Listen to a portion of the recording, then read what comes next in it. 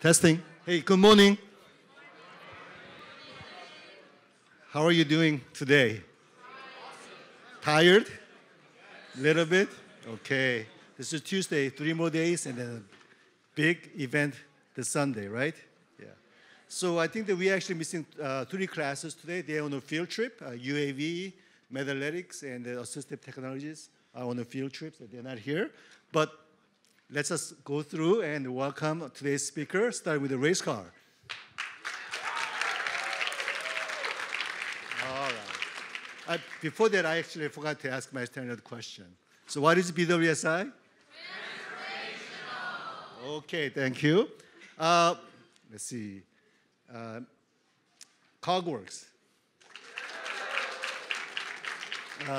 Metallurgics is not here, so CubeSat. Yeah, embedded system security. Hacking a 3D printer. Okay.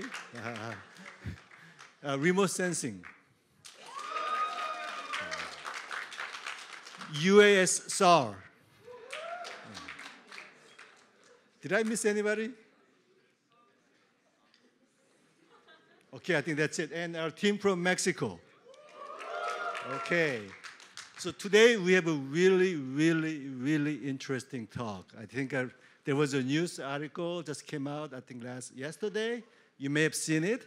I think the team discovered the exoplanet, planet orbiting around the star. That's like smallest and the closest. Do you believe there is another intelligence out there? Well, I think today's your lucky day. You're going to hear all about what we are doing to try to find that. So with that, I'd like to introduce Natalia Guerrero for a very interesting talk today. Great. Thank you. Can everyone hear me?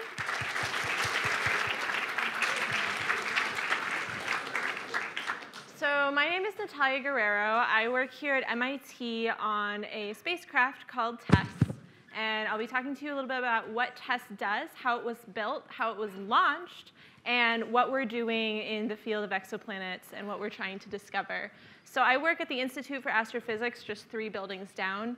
I was actually an MIT alum. I came here and graduated in 2014. I studied physics with a focus in astronomy. And I think it's so great that you get the opportunity as high school students to learn about engineering, learn about some of the really exciting technical problems that we're trying to solve here at MIT and MIT Lincoln Lab. So the first thing I want to start thinking about is Earth. So, excuse me, I would like you to click. Yes? No? OK. So the first thing I would like to talk about is Earth. So we look at this picture of Earth taken from space, from the Apollo 11 spacecraft, and what do we see? We see it's blue, it's brown, it's green. What else do you notice? Some clouds, some atmosphere. It's not flat. So there's already things that we're starting to notice about Earth that make it unique and make it this very special place to live, and a place that keeps us alive, which is very important. But if we look at the rest of our solar system and some of the bodies that are orbiting the sun, we see that we're very unique in our solar system. The Earth is just one planet among many, and we actually look really different even from our nearest neighbor, Venus and Mars. So Mars is much smaller than we are, and Venus, even though we're the same size, its atmosphere is so much thicker and it's so much more hostile to life than we are. So we have a lot of questions about what are we doing here on Earth? How did our solar system form? And why did Earth form differently from other planets? And so, for example, Jupiter and Saturn, they're these really big planets. Why are they out there at the edge, past the asteroid belt? Why is Pluto this rocky planet all the way at the end? We're trying to figure out these patterns, and is there a pattern? So this is an exciting time because now we're realizing that there are planets that are actually really different from the ones we see in our solar system. Our solar system is actually part of a larger family tree of many different kinds of planets. And we just fit in one part of this, one branch of this family tree. Most planets form out of what is called a protoplanetary disk, so a big flying saucer of gas and dust that's orbiting a star shortly after it forms, and these eventually accrete into planetesimals and eventually planets. And so we have super-Earths in other planetary systems, things that are smaller than Neptune but larger than Earth, mini-Neptunes, and then giant planets. So these are other varietals of planets that we don't see in our solar system. So that leads us to a big question. How unique is our solar system? Are we really a really common thing, or are we really unique? And so I think that's a really interesting question, and there's a lot of different ways that humans in recent years have tried to go about solving it. So actually, the field of exoplanets is relatively new. Exoplanets weren't actually detected until the late 80s, early 90s, and so this field has only been alive for maybe 20 years, 20, 30 years. One of the ways that we try to detect exoplanets is through something called the transit method. So this is when you have a star and a planet going around it, and the planet blocks out a tiny fraction of that star's light. And so that's called the transit. And then when the planet goes around the star and goes behind it, that's called an occultation. And so you can measure a dip in the star's brightness when it goes in front, and then an even smaller dip when it goes behind. And so we can actually see transits in our own solar system.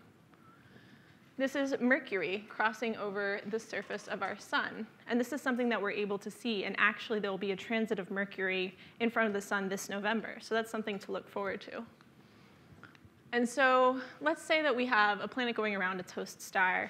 We can actually measure the brightness of that star very accurately with telescopes and say, OK, when a planet passes in front of its host star, it blocks out a tiny amount of that light, and that makes a dip.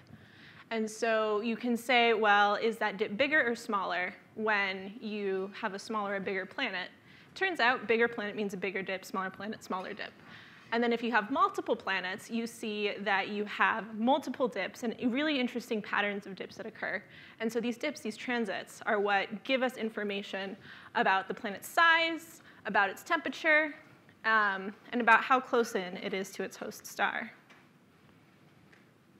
So one of the interesting details about how close a planet is to its host star is whether or not it's in that star's habitable zone, whether or not there can be liquid water on the surface of that star, because that, for now, is a thing that we associate with habitability, with the ability of a planet to sustain life. So if a planet's too close in, it's too hot. It's too far out, it's too cold. Often, as we've started to learn, if a star is really active, if it's giving off a lot of flares, that's also not great for sustaining an atmosphere. So how do we detect these? So it turns out that these transits are really small. They're about 1% of the total brightness of that star's light. And so you need really powerful telescopes to go look for these. So these are telescopes like Kepler. Kepler ran from 2009 up until last year. It was a really wonderful mission. It discovered thousands of exoplanets, over 2,000 exoplanets, and really changed the way that we look at our night sky. Told us all about these different kinds of planets and different kinds of planetary systems that we see. And so Kepler, this map shows you when we look out in concentric rings from our solar system out to 10, 100, 1,000 light years, really far distances at those stars, Kepler was able to sort of find planets along the cone that it was observing in one spot in the sky. And these little blue planets are planets that were discovered by other telescopes. But you can start to see Kepler is building a really good picture of planets in one direction. And so this was over 2,000 planets that were discovered. And we can start to see this is a decent population. This is starting to be something of a census of planets. And then after Kepler had to go to sleep, went up to the big telescope farm in the sky, it passed on the planet hunting torch to TESS.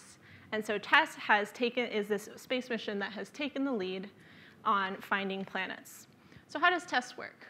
This is TESS. It's about this big in reality, this big around. It has 4 cameras, and it looks at the night sky for 27 days at a time in this long vertical strip called a sector.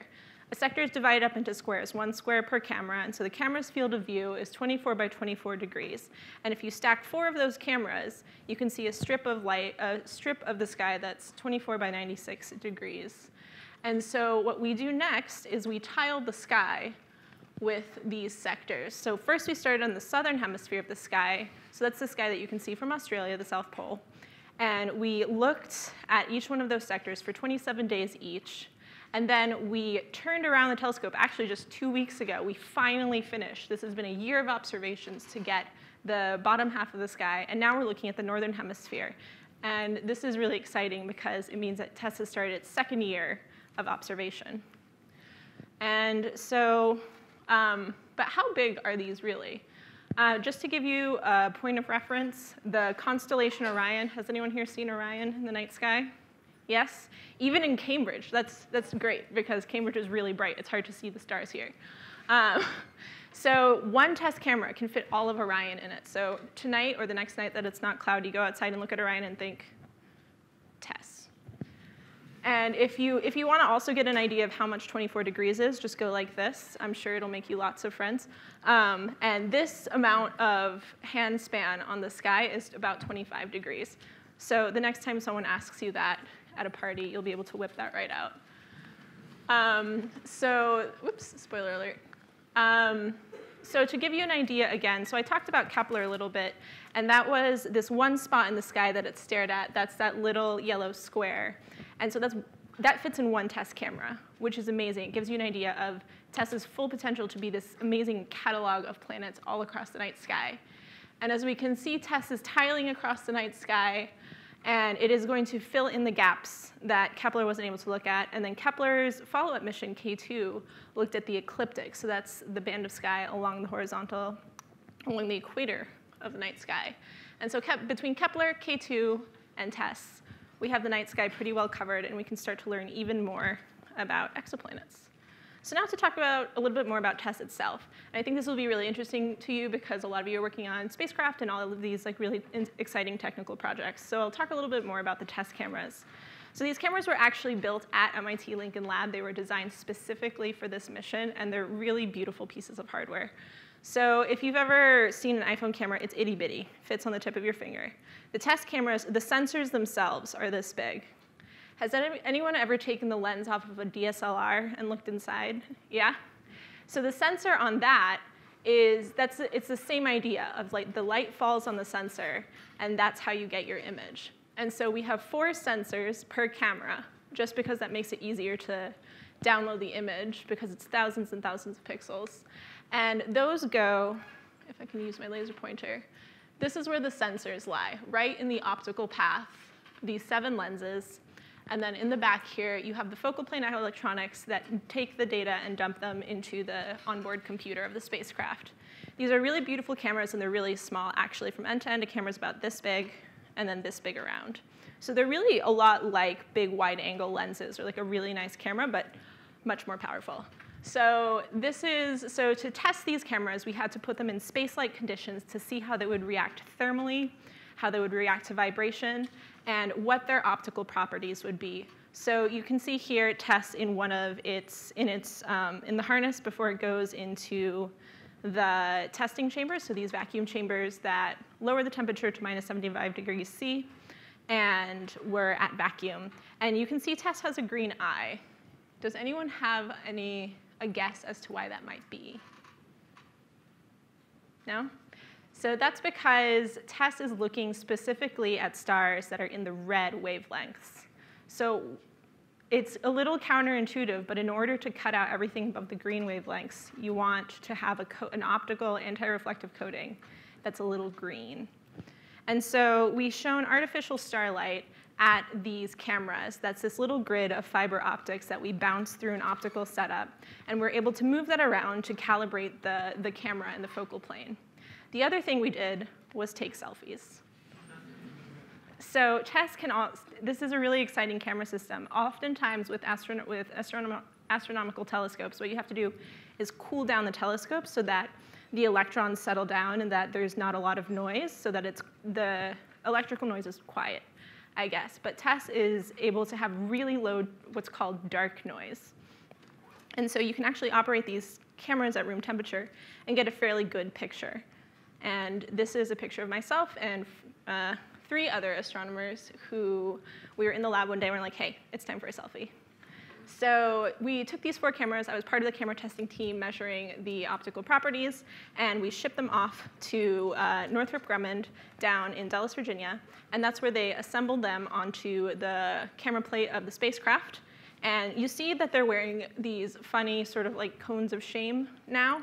And these are actually to baffle light. These are called lens hoods. And so what they do is that sort of staggered pattern that you see takes any light coming from the Earth or from the sun behind it or from other places that we don't want it coming from, and it baffles it. It uses an interesting interferometric. It's a really interesting optical problem. And so then these are put onto the spacecraft, and they're enshrouded in insulating material. And you can see the camera plate getting lowered down onto the spacecraft bus. So this happened in the fall of 2017. And then early in 2018, TESS was all bundled up. You can see someone is working on testing the deployment of TESS's solar panels. And it was put onto a fairing of a SpaceX Falcon 9 rocket here at Cape Canaveral. And that was back in April of 2018. And then we started the process of launching a spacecraft. So this is the vehicle assembly building down at Cape Canaveral. I had the opportunity, so this is how it looked like in the 60s. And then this is how it looks like today. So I had the opportunity with a bunch of other astronomers to go there and talk to the press and engage with people about this really exciting launch. And so I got to go down to the launch pad as well. That was really exciting to see the SpaceX launch and like all of the rocket pieces everywhere in their launch area. And TESS launched, and it was a really amazing experience for all of us. And so you can see here, we got some Twitter engagement from NASA people who were very excited to hear about this launch. So Thomas Zurbuchen is the mission director for many of the things at NASA, and then Jim Bridenstine is the deputy, or the administrator, the NASA administrator. So 2 very excited. So it's really exciting to see that. It's really flattering, I guess, that people in NASA who have nothing to do with exoplanets are excited about this mission. So once TESS was in space, it began to get piloted into its orbit around Earth. This is an elliptical orbit. It's every 2 weeks, so it is a 13-day orbit. And it's actually in a really interesting resonance with the moon. So it's in a 2-to-1 resonance with the moon, and the moon helps balance it out in its orbit. And so at the end of every 2 weeks, TESS turns around, and it does a data downlink to the Earth. And so it dumps all of the pictures, gets some more instructions. If we need to tweak the software or any of the pointing, that's when we do it. And so this is what TESS has been doing for the last year or so, is being in this orbit. So then it takes pictures that look like this. There are millions of stars in this picture, and I'll give you a second to stare at it.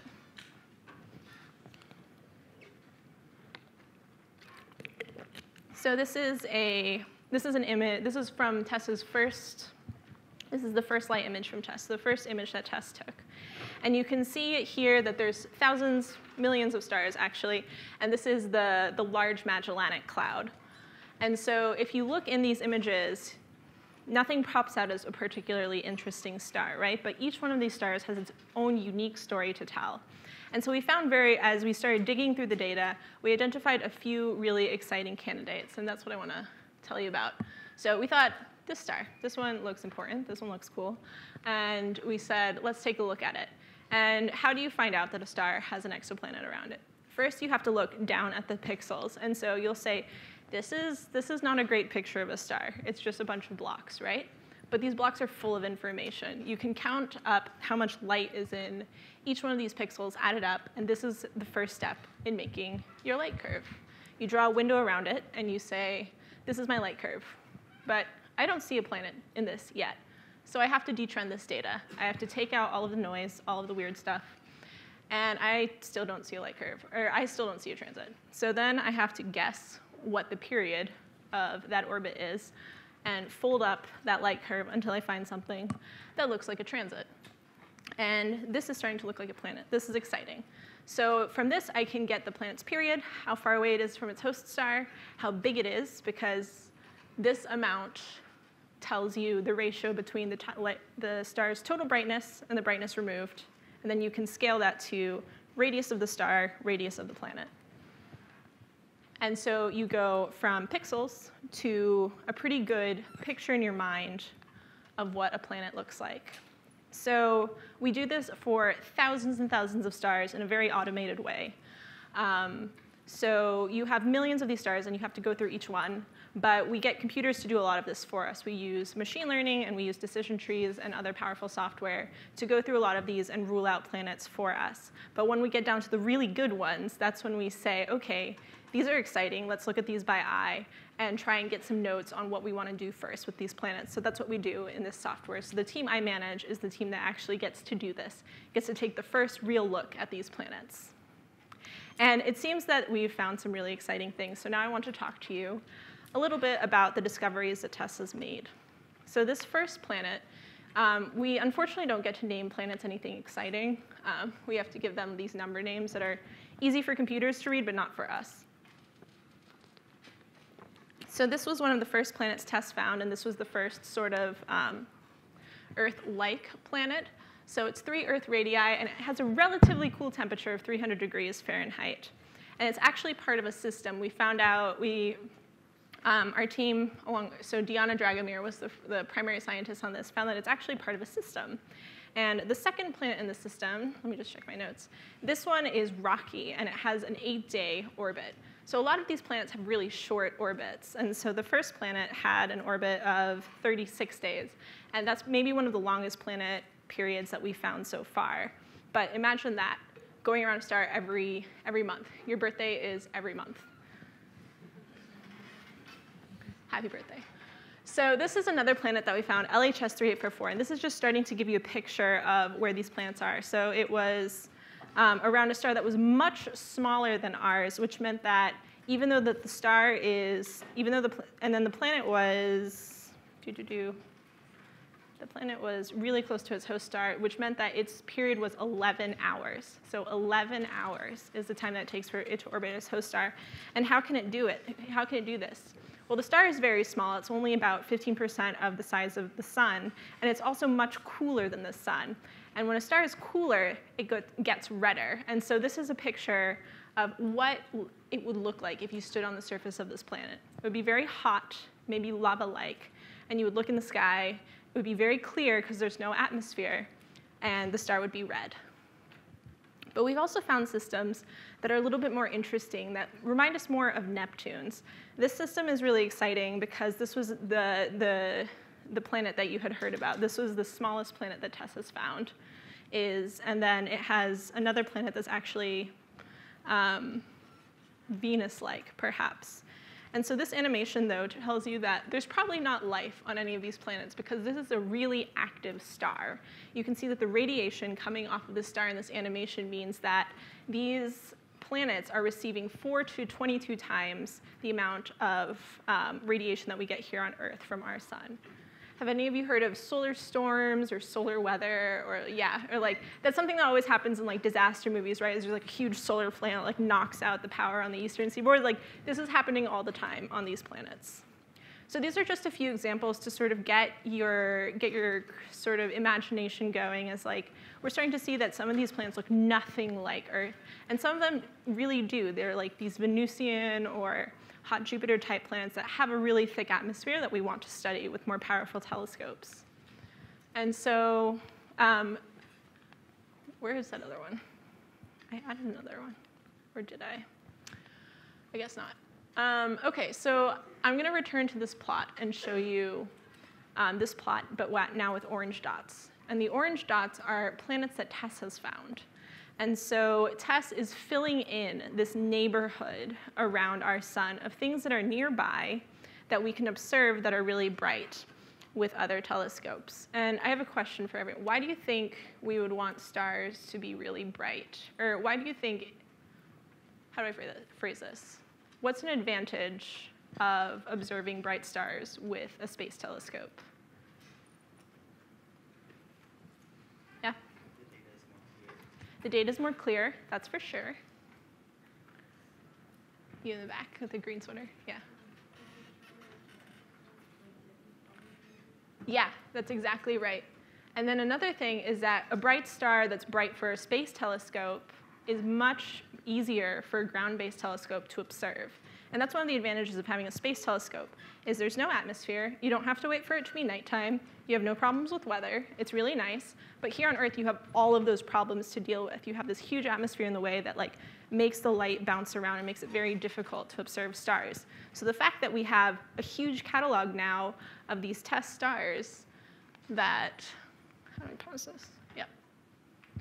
That's not what I wanted, but OK. Now that you have this huge catalog of TESS stars that are nearby and bright, we can look at these with ground-based observatories and be very busy for the next many years. So TESS, in this first year, my team has helped us put together this big, huge catalog of 993, almost 1,000 targets. Maybe next week we'll get to 1,000, from 12 sectors of data. We've looked through almost all of the data from our first year. We've found over 200, almost 300 planets that are between Earth and Neptune size, which is exciting for us. And we have 27 that have papers written about them. And so I'll talk a little bit now about astrophysics with TESS. So this is things that are not planets that TESS can look at. So actually, before we started taking science data, we were taking preliminary data to better understand the telescope. And we saw something really interesting whiz through our field of view. And this is a comet. And you can see some of the features of a comet in this image. You can see the little bit of a cometary tail. And it's changing direction as the comet moves around the sun. And the comet's tail always streams away from the star that it's orbiting. And this is exciting as well because now people have started to use the TESS data for looking for comets and other near-Earth objects. Another thing that TESS can look at is supernovae. So a little bit about supernovae.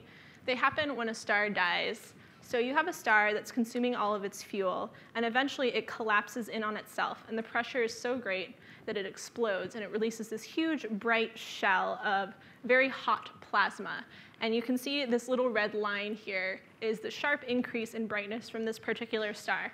But this signature is very unique to each type of star and exactly how it supernovaes. And so with TESS, we've been able to see many different kinds of supernovae. And this is really exciting because often when you observe a supernovae from Earth, all you can see is when it gets really bright, when it became that big blue shell. But with TESS, we have 2 weeks of data beforehand, so we're able to look back in time at what that star was doing before it exploded. And this is really exciting because it lets us find out, OK, what exactly was its brightness doing? Was it really active? What was going on?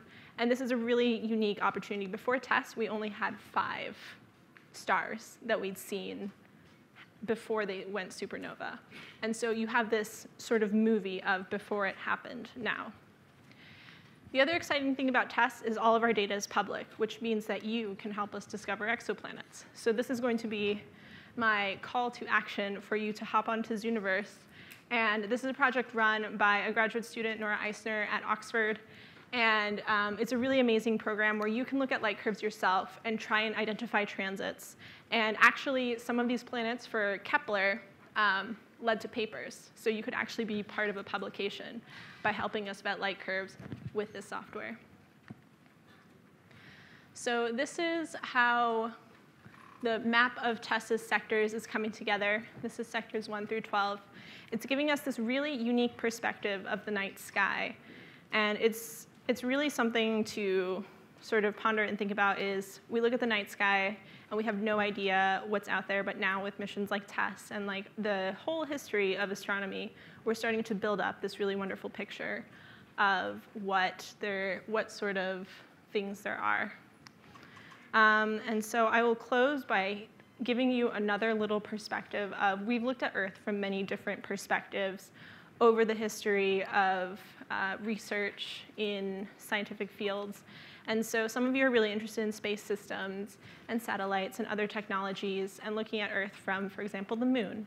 And the TESS gives us an opportunity to look at space from this perspective and try and figure out by looking outwards what our own solar system looks like.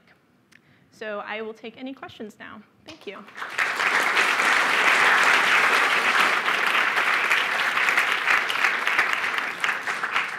Yeah. I'm curious, in this image, I noticed a lot of somewhat regular patterns, and I'm wondering if those are an effect of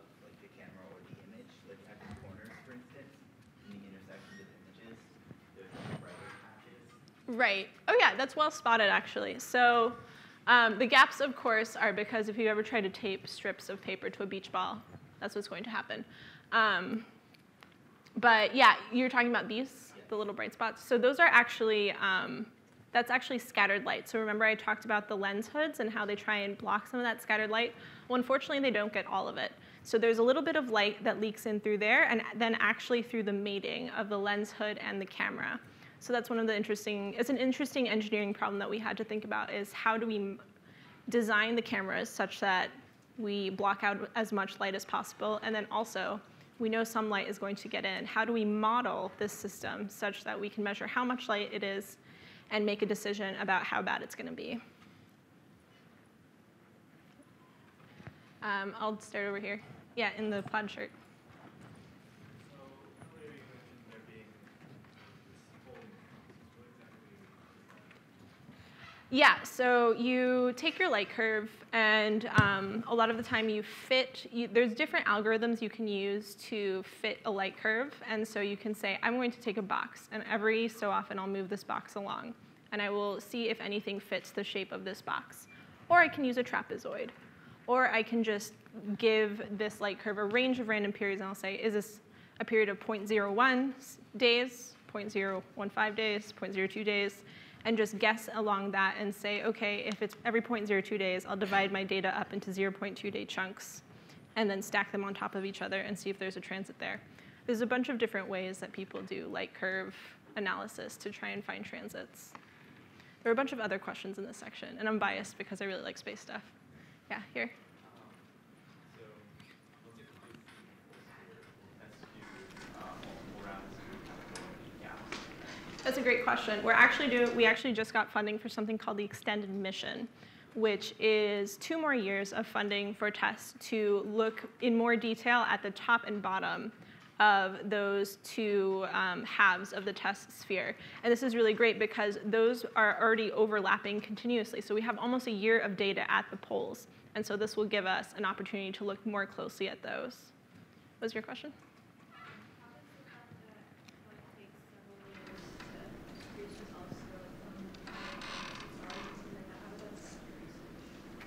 I think, yeah, so that's a good question. The question was about, so how does the distance that it takes for light to travel affect both our astronomical research?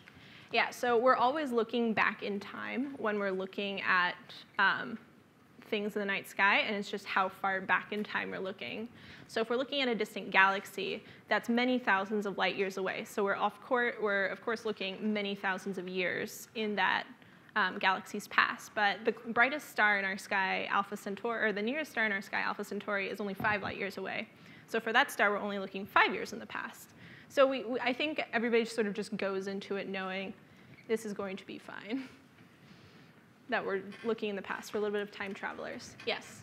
Have you found any planets that are within the habitable zones of the second solar system? If so, where do you think there'd be extraterrestrial life?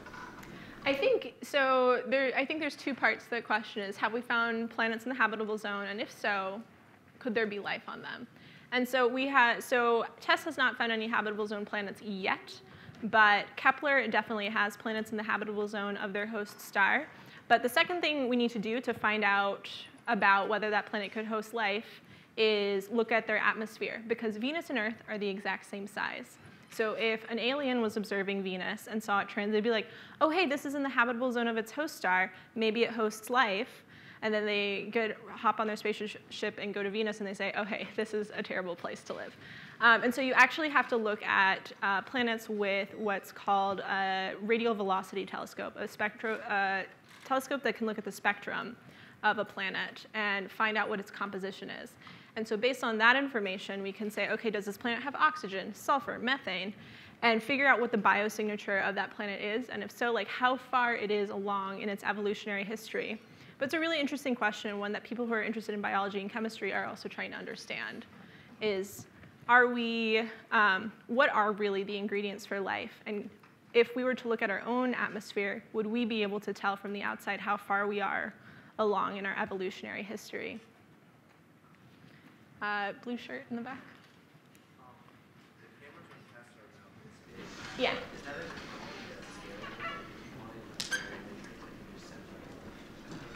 Yes, so you can scale cameras, and so the idea, so there's an, yeah, TESS was designed to be compact, which is why we're a refracting telescope and we use the glass and the sensor at the bottom. But Hubble, for example, is a huge mirror, and then you have all the light collected on the mirror, bounces off of that and into a thing that collects the light here. And so that's often the traditional design for space telescopes, is a big mirror with a collection instrument here.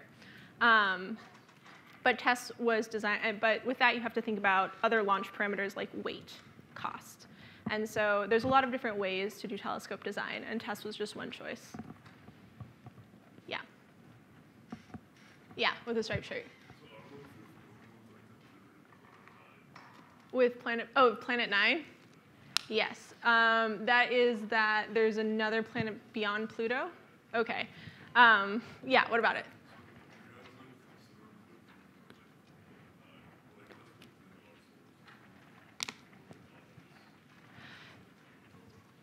Yes, so TESS can look at things within our solar system. So the video I showed was a comet, which was in our solar system. For things like Planet 9, you have to think about light, and that TESS is really good at gathering light. And so when you have really faint things like distant planets in our own solar system, you have to think about how bright do these planets look to TESS, and are we looking in the right places at the right time? Are we going to be looking at the plane of Pluto, or for example, like an outer solar system object as it's crossing through TESS's field of view? So we'd have to also get a little bit lucky with where we were looking and see if the brightness of that thing were detectable by TESS. I want to go over here for some questions. I'll start over here. Gray shirt right here. The planet orbiting the red star is a spot that you showed us earlier. Do we know if it's tidally locked? Do we know if it's tidally locked? Ooh, that's a good question. Yeah, that's a thing that happens for sure, is a planet will get stuck. It might be. I don't remember. I'd have to check the paper. But that's a good question. Yeah? How would I solve the Fermi paradox? The Fermi paradox, does everyone here know what it is? I'll define it a little bit. It's this idea that you can say the probability of us being able to observe this planet. It's just stacking up a bunch of probabilities of the probability that it has an atmosphere, that it has life, that it has this, that it has civilization, that civilization hasn't annihilated itself, that the civilization is online. You take all of those probabilities and say, OK, what's the probability that we can detect life? And the idea is that that probability is actually fairly high, depending on how you tune those parameters.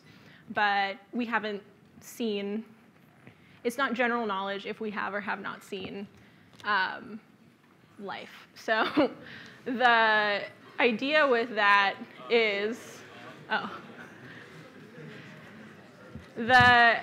if it's general knowledge, we won't know until the, what is it, the Naruto runners, Storm Area 51? So we'll find out in September. But to answer your question about the Fermi paradox, the idea with that is like the probability is there, but at the same time, there's so much that we have to find out first about these planets and about just sort of characterizing what is out there, that we sort of need to build up a population of potentially even habitable planets before we can really make any guesses. And that's the exciting thing about these telescopes, is that we're actually able to put numbers to those different terms in the Fermi paradox. Other questions? In the back, white T-shirt. To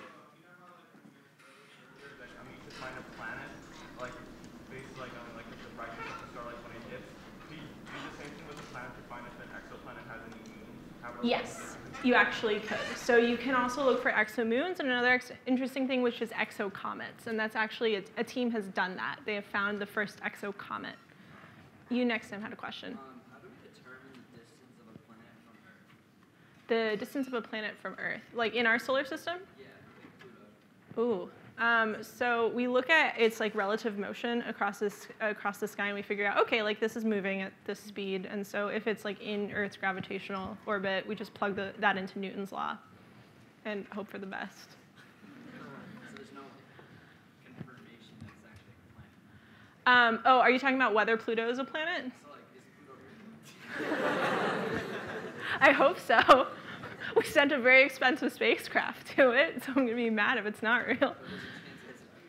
It's definitely real. Like, we sent the, what was it called? We sent the New Horizons missions there that was actually designed and launched here at MIT. And New Horizons was really exciting because it brought us the first high-resolution image of Pluto.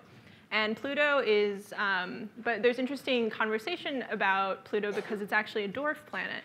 It's a small planetesimal that has a moon that's about the same size as it is. So it never fully cleared out its orbit. But yeah, this is an interesting conversation about planet terminology.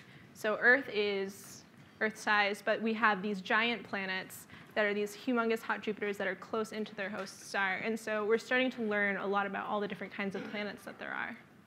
All right, some questions from the middle. Yes? I was wondering, how do you differentiate between size and distance just from a light curve? From a light curve.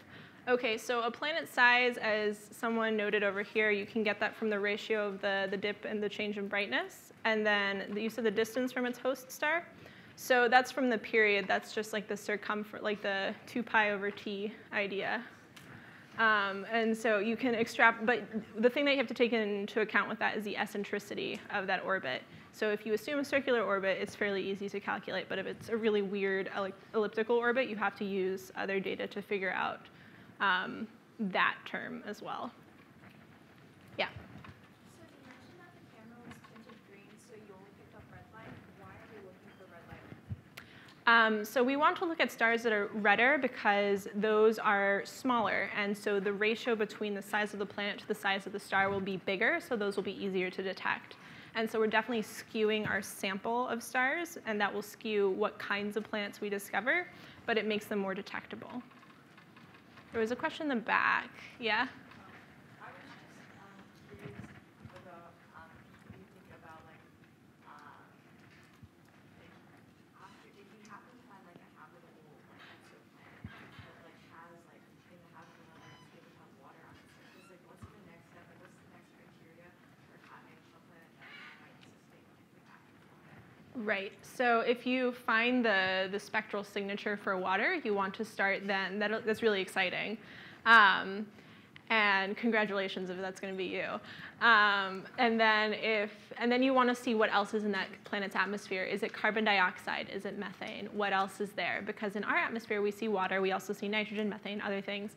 And we want to then match that to atmospheres on Earth that we know support life. We know that in our own, on Earth, but that's like something that we also don't know that well on Earth. That's actually still a huge mystery here, is detecting with precision. Yeah, there's 2 technological problems. There's one is like detecting with precision different signatures in the spectra of these molecules that we know sustain life. And so you always want to just like get more data, learn in more detail like what is on that planet's surface, and then start to imagine what kind of life could be there. How far along could it be? If we see radioactivity, maybe that really is a signature of life because someone's figured out radioactive behavior and has something in their atmosphere that's radioactive. Maybe there's a weird isotope of neon or something. We say, OK, you could only have that isotope of neon if you knew how to isolate it and put it into the atmosphere. So that must mean there's intelligent life. Or maybe there's just like a bunch of methane, which could just mean there's a bunch of multicelled or unicelled organisms there. Or you can start thinking about like the weirder habitats on Earth. So you have what are they called? Water bears that like live in like the deep sea vents and like in Antarctica. And so you could start thinking about that and get creative with, we have these really weird environments here on Earth where there is life. And these environments actually could look like environments on other planets. That's a good question. In the back, red t-shirt. So, correct me if I'm wrong, but I believe you mentioned there all or some part of your funding comes from NASA by expenses and federal government. So recently in the industry, the trend has been towards like private companies. How do you think that the reduction in funding that NASA is seeing and the increase in business that private companies see, do you consider that private companies really have like an incentive to allow you to your product to experiment on this rocket and pay them? How will that affect science going forward? Sure. So I think TESS is a really good example of the collaboration between industry and government because having SpaceX as a competitor in the economic model meant that they had a cheaper rocket that we could use as a launch vehicle. But I think it's really interesting, and if any of you are actually interested in policy and the more political government side of how science interacts with corporations and with the government, that's a really interesting field to go in, and like has a lot of these really tough questions that people are thinking about. There's no economic demand for finding exoplanets. We're not going to be able to set up a Disney World on one of these exoplanets anytime soon. But the technologies that we're developing, the machine learning tools that we're developing, these are things that end up being part of the economy. The scientists that are trained end up working in the private sector often. And so it's really interesting because scientific research, even though it sort of seems to be just for fun, often produces real economic benefit. And so it's a really interesting question. So if you're interested in policy, science is actually a really great way to get into that. Yeah?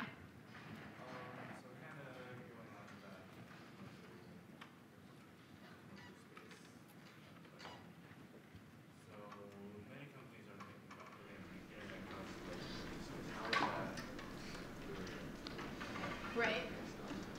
That's a good question. So the question was about these constellations of networking satellites that provide internet to remote areas. And so there's actually a huge public outcry against the Elon Musk, the SpaceX project. I forget what it was called.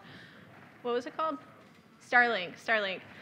Because, yeah, these little satellites are really bright, actually, in the night sky. And so if you have one sort of traveling through your field of view and you're observing on Mauna Kea with one of the big telescopes and it flies through your field of view and it flies in front of the star you're trying to observe, it's going to wreck your night.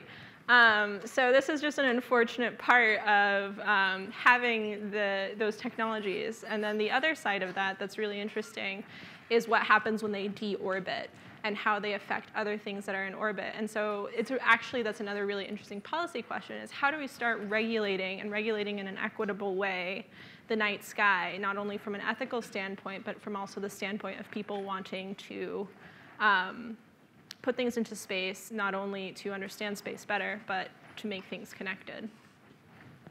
Yeah? Question in the back? So how accurate is these satellites? Like if you put it back in the Milky Way, would you be able to pick out individual stars? See like bright mass at some points? So for the Milky Way, I actually have a picture on my laptop of part of the Milky Way. Let me try and pull it up.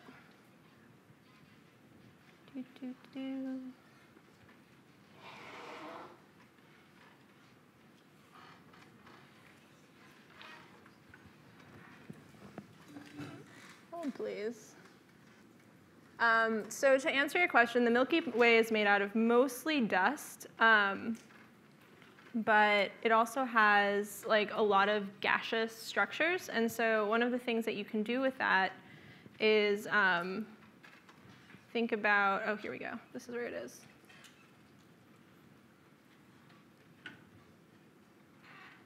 I just had this. These are really pretty, which is why I want to show them. We have these really nice pictures from sectors 12 and 19. Sector 9 through 13. There we go.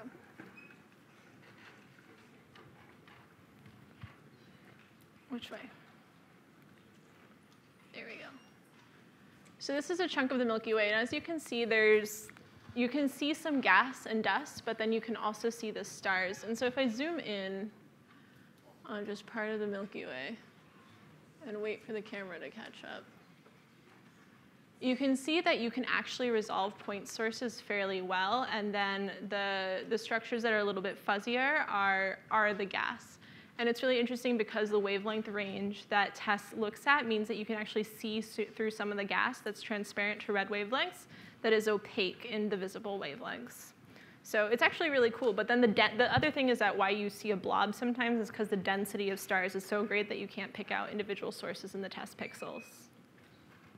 Other questions? Yes?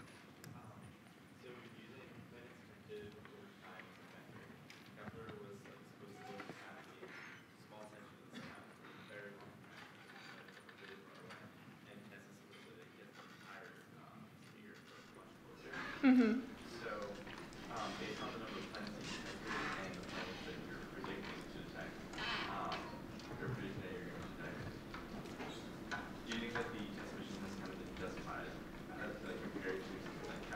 as opposed to launching multiple Kepler like satellites that will necessarily don't be better than Kepler, but would be also like faster at looking farther and doing small missions. Right. That's a really interesting question about satellite design. Has TESS been as much of a return on investment as Kepler was? So yes, Kepler was one telescope that looked at a small part of the sky for 4-ish years, 6-ish years, and saw thousands of planets. And it did one thing very well, and that was to take a census of that patch of the sky. And so, but we wanted to do something different. We wanted to look at the whole sky. And so TESS is doing very well at doing exactly that. And so that's like one of the interesting things about designing a mission is defining what you want to measure well so that you can motivate that. And so there's other exoplanet hunting telescopes that are now in development and shortly going to launch. So the European Space Agency is launching one called KEOPS that is going to be a little bit more like halfway between Kepler and TESS. It has many cameras on it, but it can only point in one direction at once. And so you have astronomers asking for time on KEOPS to look at their pet target. And so that's one way of using a telescope, is to have everyone take turns, whereas TESS just looks at everything, and then people can go play with the data however they want. So it's just different ways to approach looking at something and just making sure that that's unique enough and has enough benefits that it's worth funding. Yes?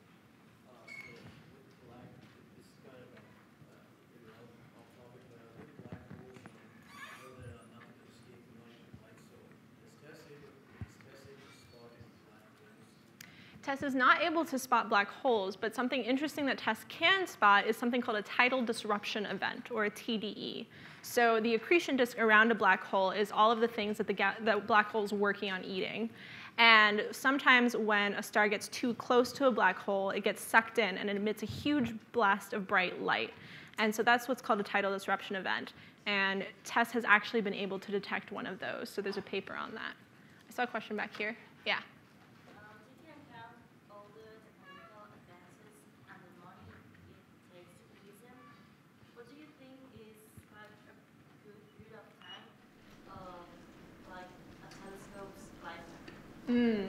So what's the ideal lifetime for a telescope? So that's a question that we're starting to think about, because like the Hubble Space Telescope, for example, has been in operation for 30, almost 40 years. Kepler was in operation for almost a decade. TESS was designed to only work for 2 years, but it's likely going to be able to work for many, many decades because its orbit is stable and it doesn't use a lot of fuel. So the ideal is that you build something for a prime mission that covers the amount that you were funded for, so generally that's 2 years. But you try to build something to have longevity. And so we're starting to see that these big space telescopes are having a lifetime of several decades, which is great because it means we have this reliable observatory in space. However, you don't always need that. Sometimes you just want something that works once and then you don't need to use it anymore. But if you're going to go through all the trouble of putting something into space, you want it to work as long as possible. And so that's why like the Mars rovers were such an interesting thing, because this rover was only supposed to last 90 days, and it ended up going for how long, like 2 years? 4 years? And so with Opportunity, yeah? How long did it go? Opportunity was 15 years, really? Wow. But yeah, for example, like you want to design things well. I think that's the sort of general answer. Yes? Based on the previous question, what would TESS be useful for after it maps the whole sky? What would TESS be useful for? I think we can always map the sky again.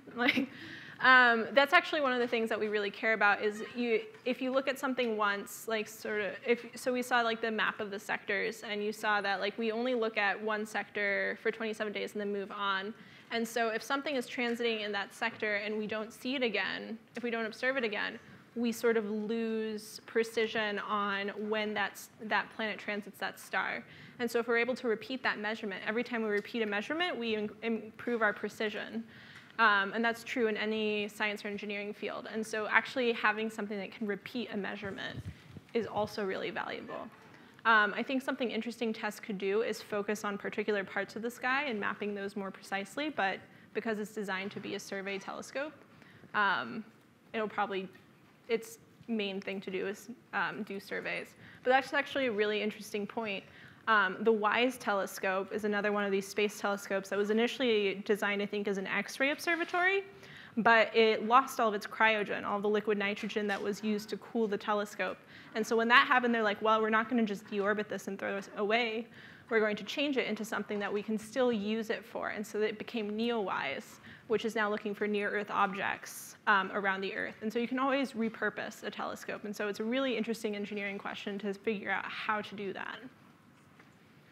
Yes? So when TESS does its spherical scan, does it process the image as it's process the whole sphere, or does it do it after fully processes? A little bit of the processing happens a little bit on the spacecraft, where we're stacking images and compressing them for transmission. And then when we get them on Earth, that's when we really do a lot of the analysis. There's a question here. Yes, I think you mentioned something like 27 papers had been written about different objects discovered by TESS. So you're obviously not working on a lot of data per star basis. So what kind of things are people writing? It's actually a lot of per star papers. People also try to start looking at populations. So how many M dwarfs are there? How many hot Jupiters are there? Trying to start figuring out some of the population questions. But a lot of these papers are sort of looking at a handful or one or two planets and studying those systems in detail. Because the better we understand individual systems, the better we can scale. Yes, Dad? Just as a sort of, if TESS was actually somewhere, anywhere far away and looked at us, so technically, if we were sitting on the backside of the sun, we wouldn't see us, right? Yes, but if TESS is here, the sun is here, and we're here, we wouldn't see it because we wouldn't want to point directly at the sun, because that would be bad for the camera. No, it's really far away like you're doing now. Oh, would we be able to see Earth? Yes. OK, that's a really interesting question. If aliens built a TESS and were looking for us, would they be able to see us? And the answer is maybe, because Earth only transits once every 365 days. So we'd have to be looking at the patch of sky in which our sun is for longer than 365 days in order to see it transit once. So we'd have to look at it for twice that time to see it transit twice. So we'd have to just be very lucky or very consistent with our observing plan, or the aliens would. So we could, in fact, find an Earth analog. It would just take a lot of time. Yeah? So would the TESS not be able to detect a planet in the habitable zone if its orbit's longer than 27 days? Yes, if it's only looking at it in the bottom part of that. If it's only looking at it in the camera that's only looking for 27 days. If the target is in the part that's like in the overlapping region, that region gets about 100 days, I think, of observation. And so you'll be able to see something if it transits once, that has a period of 100 days. If it transits twice in that time, a period of 50 days and going on. So that's like one of the things is like, do you want to spend all of your resources looking at one part of the sky, like Kepler, or do you want to sacrifice those longer period planets to look for the things that TESS can find? Way in the back. Is it likely that after similar to TESS will be launched, but like just focus on different wavelengths, maybe different intelligence? That's a question. So what's next after TESS? So there's a bunch of different ideas, and this is actually a really fun creative space to live in. One idea is like, well, we know how to build TESS really well, so why not build it a bunch more times? So that's, I think it's like the economics of scale or something. Is like you invest a lot of money to figure out how to manufacture a thing. And once you've done that, you don't have to pay that money ever again. You can just keep manufacturing the thing for just the cost of materials. And so we could do that with TESS. We could build more TESSes, put them in the same orbit, and have a different observing pattern and play around with that.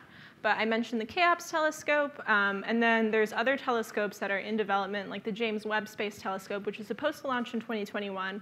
And that is going to be able to actually look at the spectra of these planets and their host star. And that'll actually answer the questions that you guys had about the atmospheres of these planets and characterizing the compositions of these planets. So people, when you're designing a mission, you always want to be looking at what's been done before, but you also kind of want to see what's going to be ahead and how your mission can complement what's going to happen in the next decade or so. Maybe it's time for One more question. Maybe you would like to pick, because you know the students. Yeah. So on the topic of what's coming after